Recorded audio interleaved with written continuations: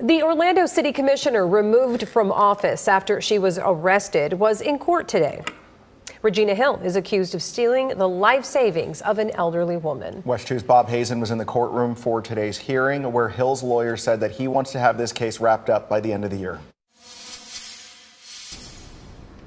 Regina Hill was here today and let her lawyers do the talking in the courtroom. They asked to delay the trial, but also said they want to get it resolved as quickly as possible.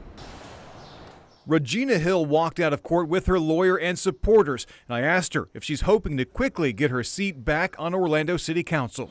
Absolutely, but it's more than office. Hill was an Orlando City Commissioner when she was arrested in March. FDLE accused her of getting power of attorney over a 96-year-old woman and then using it to drain her bank account, allegedly stealing more than $100,000 that she then spent on luxuries, things like hotel stays, rental cars, and a facelift.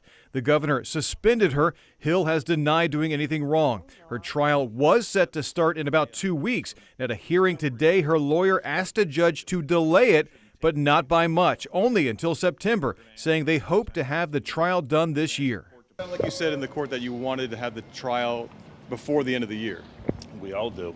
Why is that? We all want speedy justice, and Miss Hill deserves it. A quick trial would give Hill a chance to get her job back. Voters in a special election replaced her on the city council, but if she is found not guilty or if the case is dropped, she can retake her seat before her term ends in January 2026. I want justice to prevail and the truth to be known by the community. In Orlando, Bob Hazen, West 2 News.